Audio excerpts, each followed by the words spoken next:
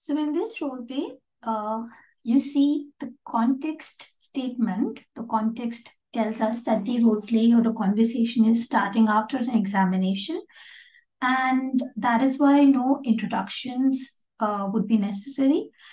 We can assume the name of the patient. In this case, let's assume that the patient's name is Lisa. And the role play can be initiated with something like, "Thank you for letting me examine your shoulder, Lisa." So this demonstrates your awareness that you've read the role play card and you are not relying on any formulaic or stock phrases.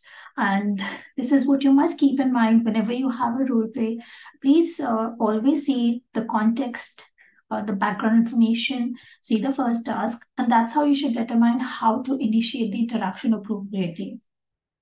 So I'll tell you a common mistake that a student can make here. If they start the role play by introducing themselves, or by asking the patient's name, or by investigating by finding out why the patient is here, that would be a wrong way. That would be a wrong approach to start this role play. So in this case, we can assume the patient's name. Our introduction won't be necessary, and we can simply start by saying, "Thank you for letting me examine you, Lisa," or something like, "Okay, Lisa, I have just examined your right shoulder. Thank you for letting me do that."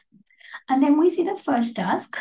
Ask when the patient first began experiencing the pain and if the patient injured the shoulder. So there are two questions here. So we'll need to ask them one by one. So we could give a rationale to Lisa as well.